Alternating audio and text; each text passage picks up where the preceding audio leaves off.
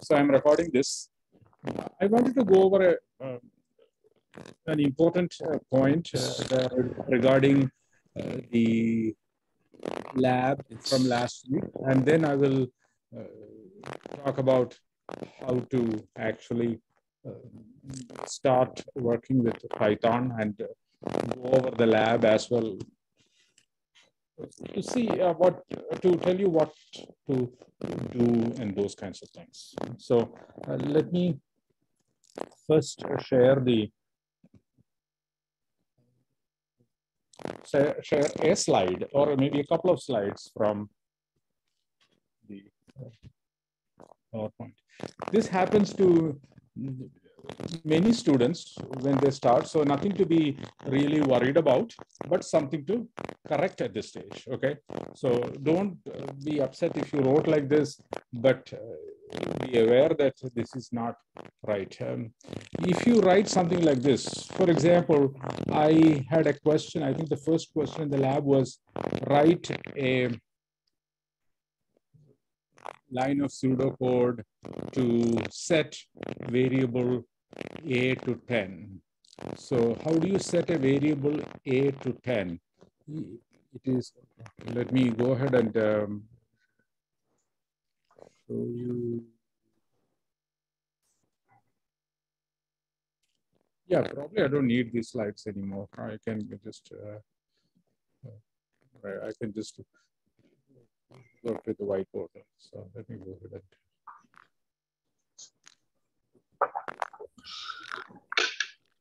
All right. If you want to set a variable a to 10, write it like in algebra, more or less. Set.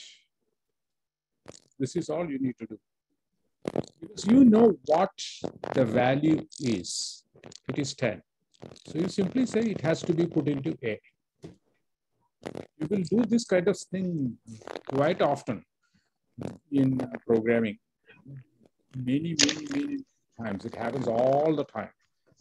You want to put a value into a variable and then work with it. For example, when you start college, you don't have any college credits, right? So you will say college credits. I think in the chat, some students say they can't hear you, I believe.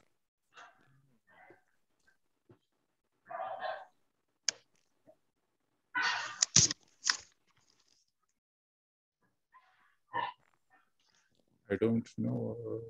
Maybe I'll try to speak softer. Let's. I don't know what to do. So you can write set college credits equal to 0. You know what value this variable should be taking, and then as you are registering for classes and completing them, college credits would go from 0 to maybe say 3, then to 7, 10, 14. It will keep going up, right?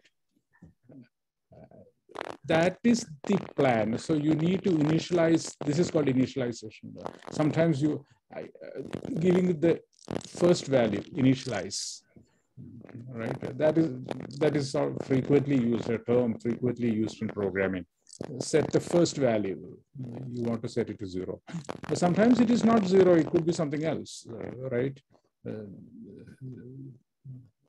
example, if you're having a timer that counts down from 10 seconds or 10 minutes, then you would do this kind of stuff. Timer equals, say, 600 seconds. That is 10 minutes, right?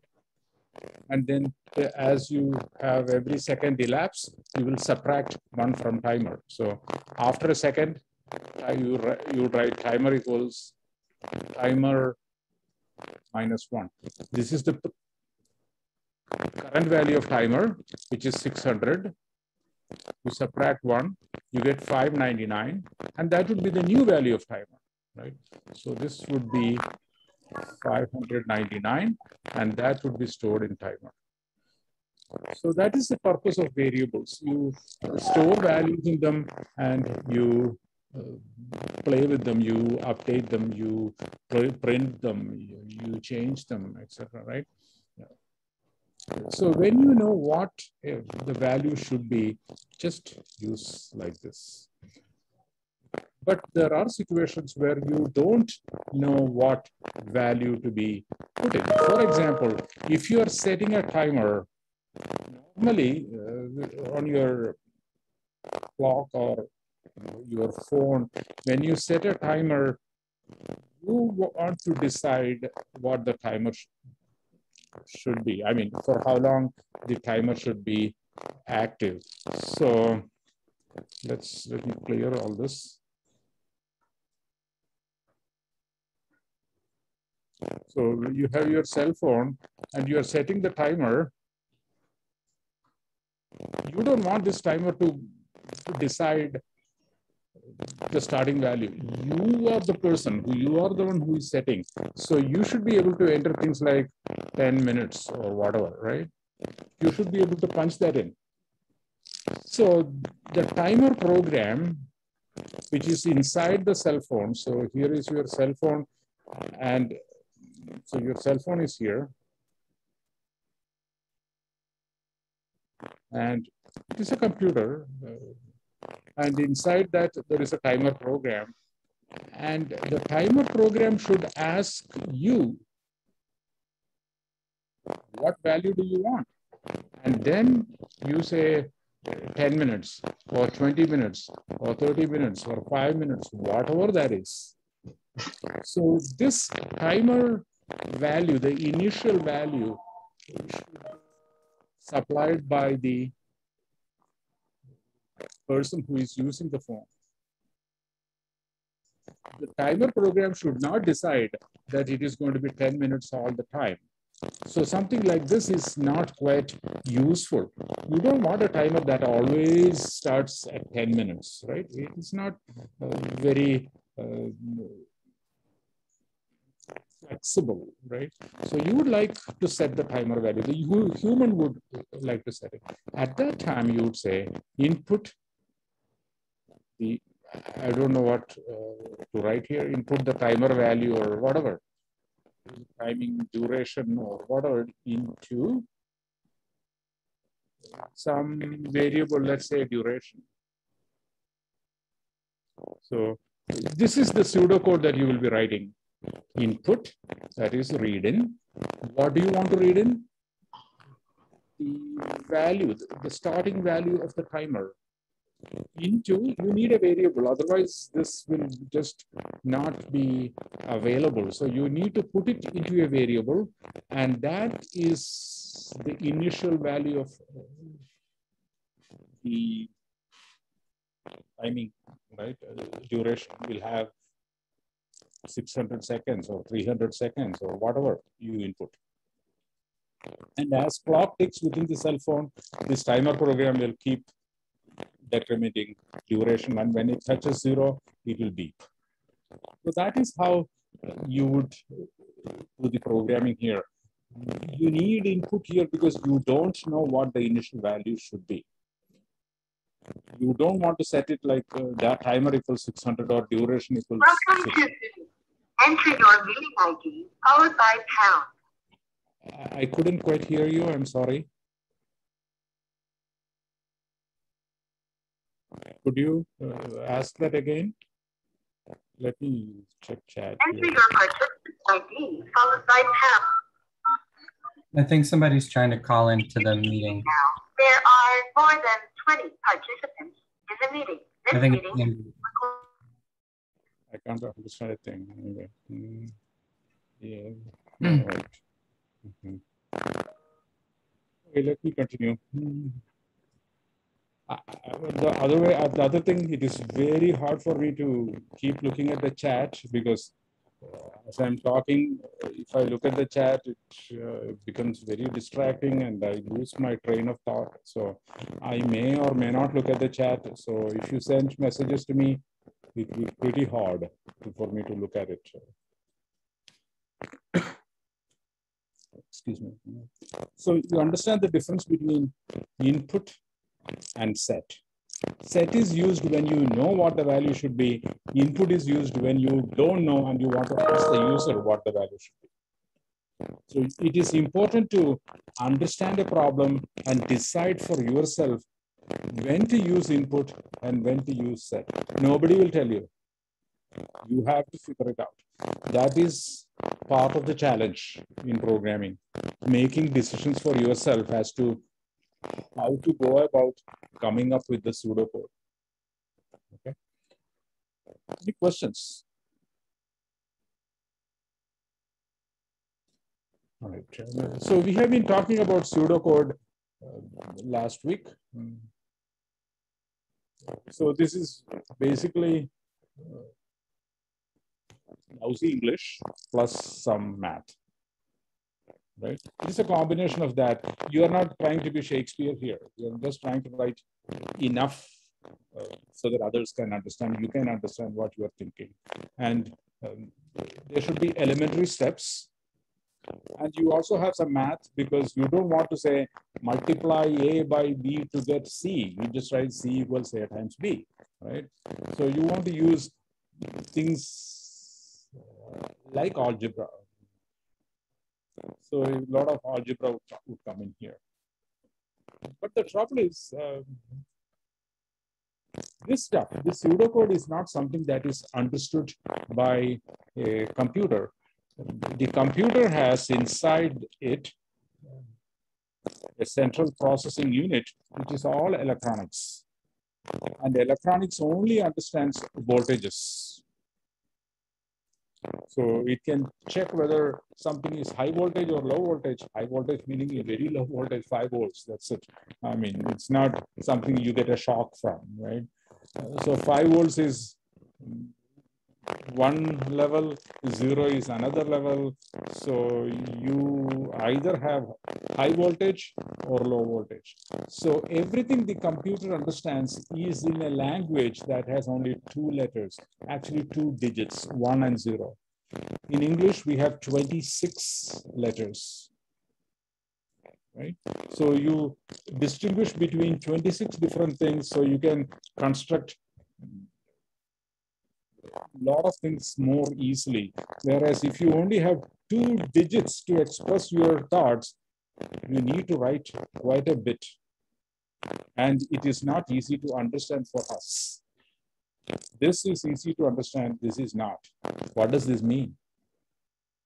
Okay. So when you write pseudocode, that is not going to go well with the CPU. The CPU only understands this. What we are going to do is, inside the computer, we will run a program called an interpreter.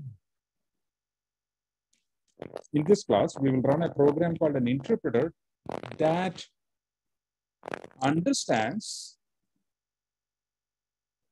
programs written in a special language. We are going to use the language Python.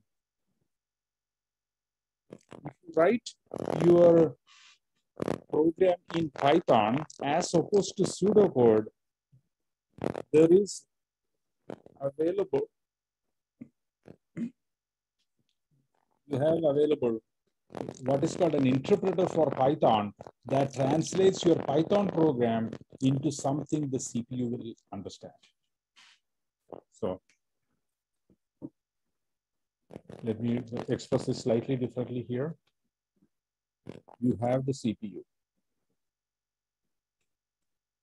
If you write something in pseudocode, like you did last week or in the assignment this week, no way. This is not going to go well with the CPU. It is not going to be understood.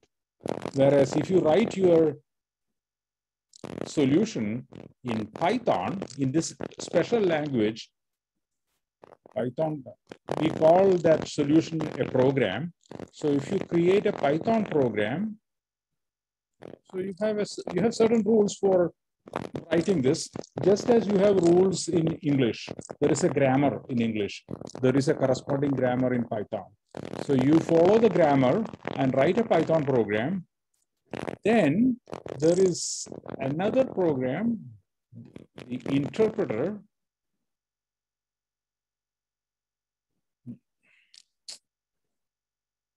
that reads this program and produces a version of that program that is all in ones and zeros, and the CPU will understand that. So we can use the Python interpreter to execute our programs.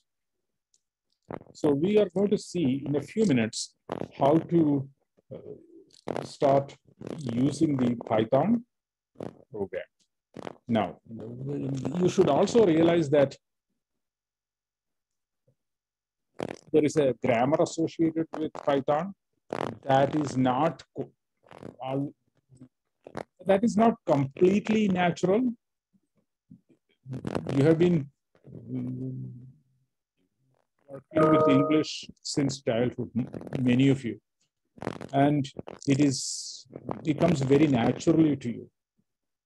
Whereas you are just going to start learning Python. And whenever you learn a new language, it takes a while to get used to it. So there are two aspects to this class, or the problem solving process. First of all, there is a problem. I mean, you have to solve a problem. You have to solve problems. The second thing is use an unfamiliar language.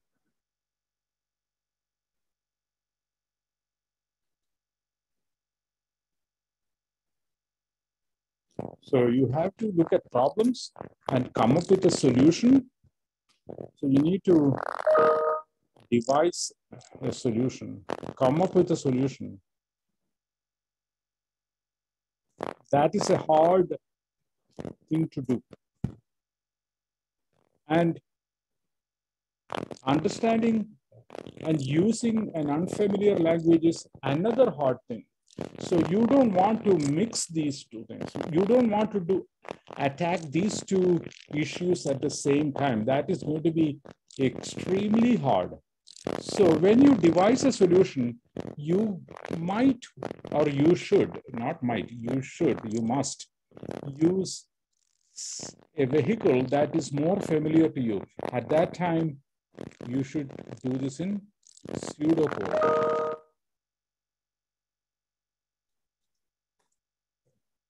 So when you get a problem to work on, first come up with the pseudocode for doing it.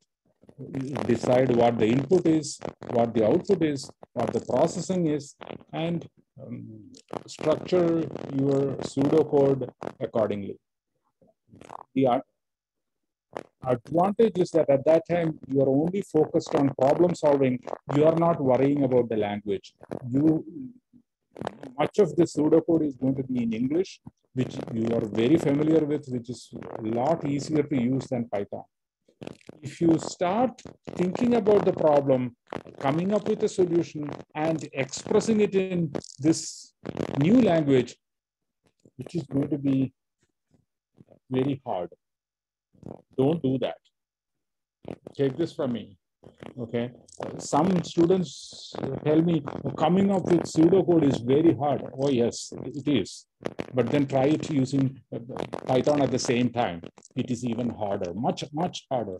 So don't do that. Many students, when given a problem, start typing in code in Python. Well, you can write something that Python will accept, but that may not be the solution that is needed. If you don't think about the problem and come up with a solution in pseudocode, you will find this class extremely hard. So don't do that. I have a question. Yes.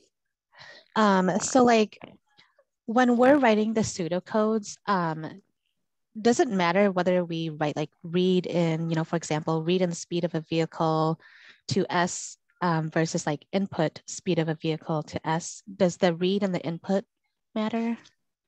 You mean the variable that you used, or yeah, like just the verbiage, yeah. The variable, what I would do is I would use variable names that are meaningful. Otherwise, when you look at it, you don't know, I mean, yeah, right. For example, if you write input, I don't have too much space here. I'm just going to write input speed into A. If you wrote like this, it is, I mean, this is the first letter of the alphabet. It immediately comes to my mind, but that doesn't mean that this is a good idea. Oh, sorry. Sorry, my question was like, if we put input speed into A, is that different from read speed into A? No? No, Okay. Okay. thing. But I'm glad you pointed that out too, because I didn't.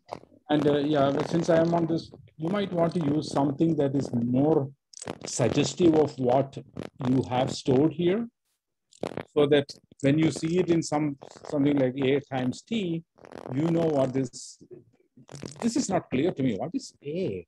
Whereas if I had something like speed, and I use speed here, it is much more meaningful.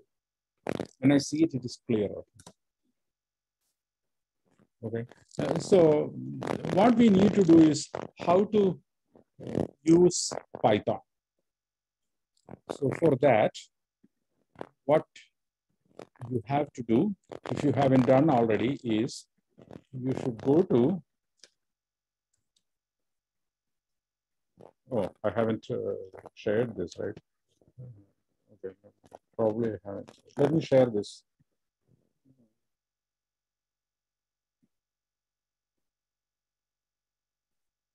Okay. If you haven't done already, do this as I am speaking.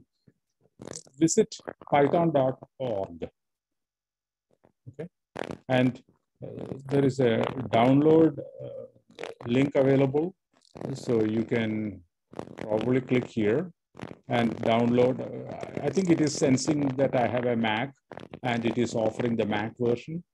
You should use the Mac version if you have a Mac. Otherwise, if it is Windows, use Windows, or I don't know if you have something else. Okay. I don't know which all platforms it supports. Definitely, most of you have either Windows or Mac, I'm pretty sure. So maybe you have Linux, then there is probably a version for Linux. I haven't checked. You download it and install it in the normal way. Okay. You have installed programs, so it is free. You don't have to worry about any licensing. It doesn't really matter what version of Python you download, provided this is important. It has to be 3 point something. Don't download 2 point something.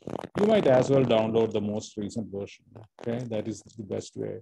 Why do you want to hunt for something that is older? Once you install it, you need to use it, right? How do you use it? So let's assume that you have installed Python, and I'm going to show you how to use it now. So I have, remember that I have a Mac. If you have Windows, it is going to be different, but not substantially. I will give you some idea how to do that. In Mac, I see something like this, idle. I need to click this. And it starts up a program called idle. Where is it? I'm not seeing it. Okay, that's a good thing. Where is it? Oh, here. Okay. All right, here it is. So actually, it was sitting there from Monday's class, so that's why. So this is what you get initially. I already did something with this previously, so that's why. Let me clear all this. Okay, and let me start this again.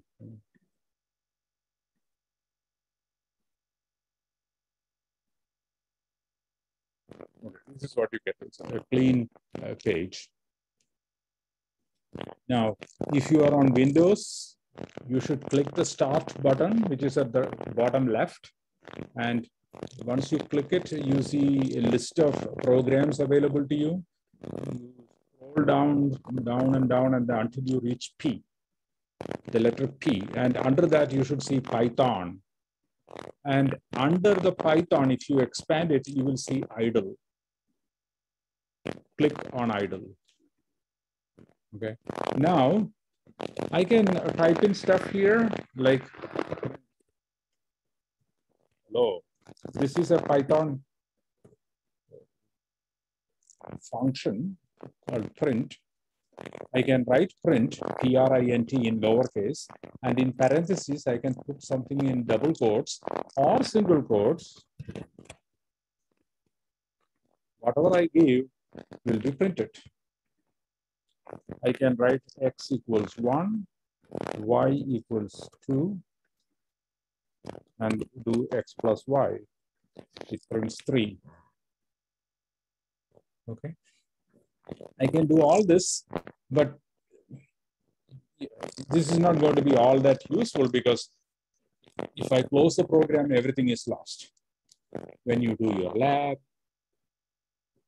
when you do your assignment, for most of the work, you should actually write all these things in a file. So you click on file and click new file, and you type in your code like this, x equals 1. This is not going to be a very useful program, but this is to show you how to do stuff. X equals 1, y equals 2, print x plus y. Okay, so I have a program. You can store 1 into a variable called x, 2 into a variable called y, and I can add x and y and print the result. I can also print the value of x and y. I can also write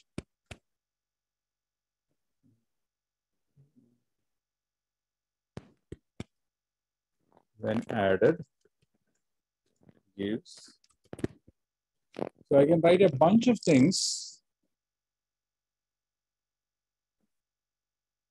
All of them will be printed. So this will print what?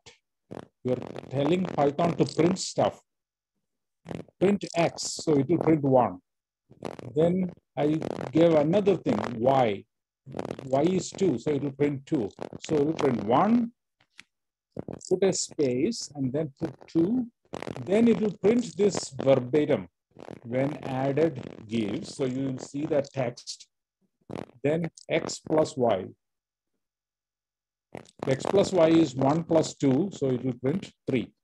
But to execute this, that is to actually get this going, the terminology is execute or run.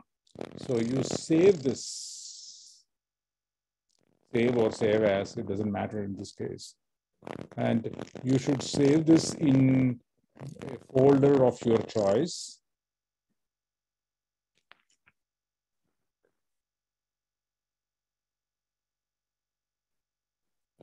Let me see if, okay, let me create I'm creating a folder called demo and putting it that example, EX1, for example, 1. Just give a name. It will attach the extension PY. So you can see that the file is now saved as ex1.py. Now to run this, you can click run and click run module. Or you can click the function key F5. For Mac, I need to press the Fn key and F5. So it says 1, 2 when added gives 3. So the result is in a different window. This is where I'm developing the program. And in the other window, I get the result. I can run this again. It runs again.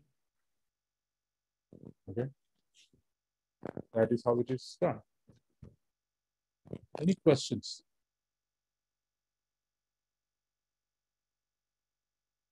Anybody?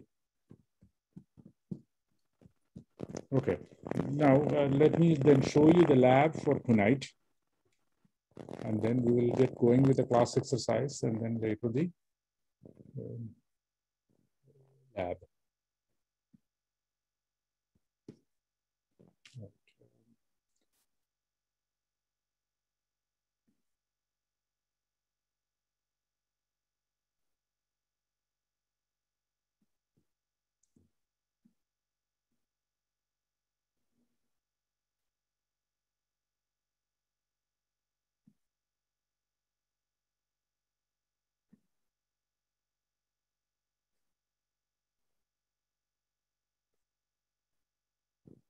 Okay.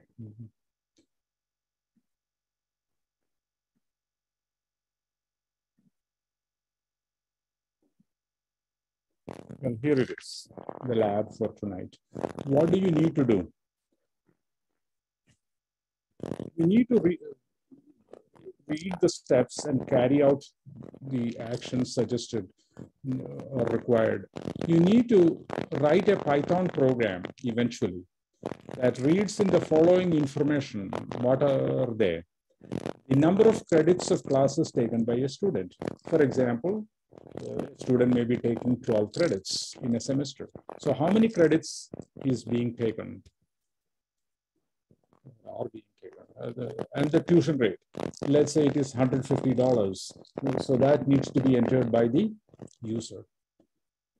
You need to compute the total tuition and print out the number of credits and the tuition rate that were read in.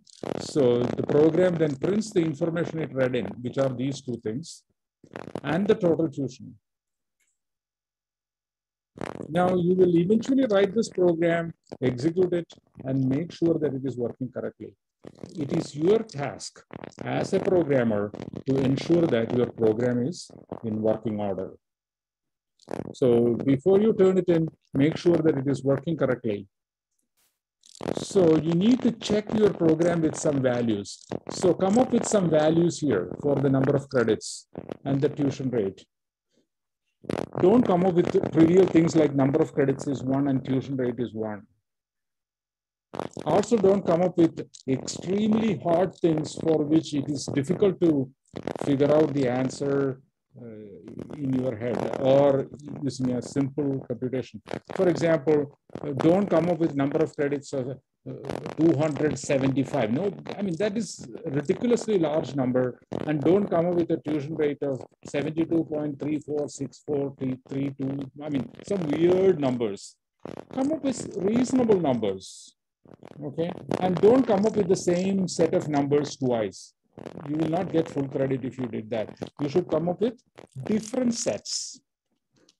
You should test your program with different types of values, different values, so that sets of values, so that you know that it is, you have more confidence that it is working. Now that you have understood the problem and come up with a set of values, your next step should be to figure out what is the input and write the pseudocode for reading the input. Then figure out what your processing is and write the steps for processing it.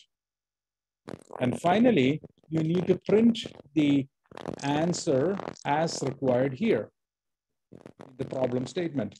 So write the pseudocode for outputting the information. So I have given suggestions on how to write pseudocode, right? Set something equal to something, print something, or read or input or whatever into variable. Write all that. Maybe if you want, you can collect all that and write it again here, or you don't have to. Then you start up Python, convert your pseudocode into Python. You have half a dozen steps there probably, or maybe fewer. Convert each one into Python. For this, I have given a helpful set of instructions. If you have in your pseudocode something like this, input an integer into x, then you need to write x equals int input, enter an integer. Don't go and code this exactly in your program. That is not what is this. This is an example of showing you how to take something from pseudocode into Python. Okay. If you simply type this up, then you will get meaningless programs. Don't do that. If you want to write set x to a plus b, it is even simpler in Python, write x equals a plus b. Or if you want to print a bunch of things, like print a, comma, b, comma, c, all of them, you would write print, and in parentheses, just list everything you want to print. And once you finish this, you can zip, you need to submit this Word file and your Python program. I need the Python file, not the output, the py file. If you don't know how to zip, you can either learn it tonight or you can submit the two files separately. I don't really care too much. Okay. So that is the lab. The lab should be submitted into the Dropbox like last week, and the class exercise should be submitted in D12. Any questions before we start up the class exercise? Of course, I have to take attendance. Any questions, anybody? Okay, in that case, let me stop recording.